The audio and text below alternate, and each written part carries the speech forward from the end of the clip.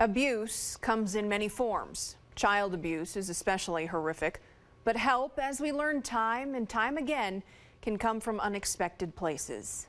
I'm going to let you stand by yourself. That's Teresa and her 7-year-old granddaughter. I love you. I'm excited to see what things come for her, what her future holds. There are a lot of people trying to make sure her future is nothing like her past. If this second grader had a normal childhood, we'd be able to tell you her name and show you her beautiful face, but she didn't, so we can't. She was totally afraid of everyone and everything. Teresa's daughter lives with her boyfriend in California. The couple couldn't pay the bills.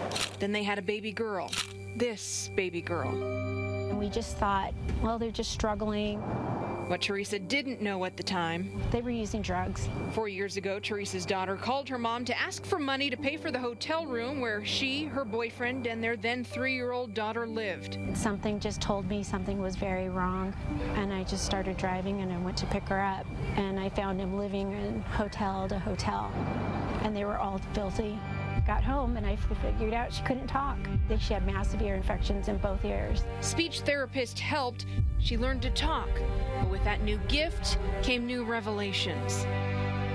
I don't understand how a father could molest his daughter and how a grandfather could do it.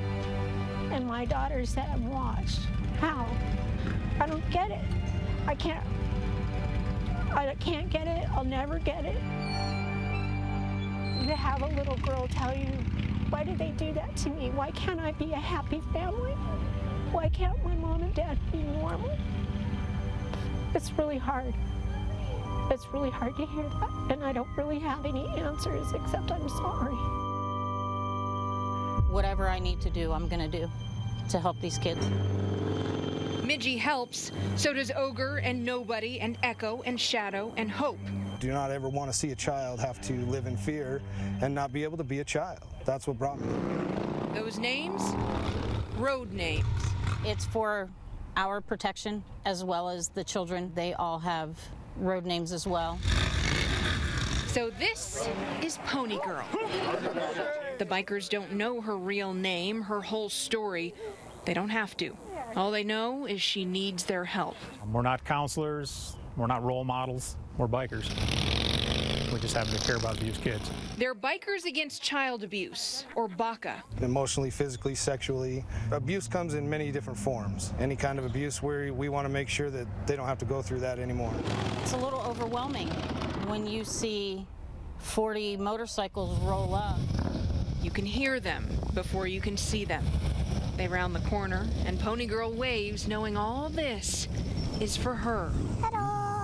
We are bikers, and that's the reason it does work. A small child sees a bunch of, big, ugly, tatted up, people in leather. A lot of times they'll look at that and say that, whoever hurt me or whatever hurt me is not any tougher than these guys. My family is a lot bigger and badder than anybody else out there, and that's what gives them that empowerment, and that's what takes away that fear.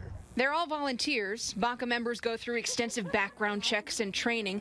They adopt abuse victims into their big, bad, unbreakable biker band of brothers and sisters.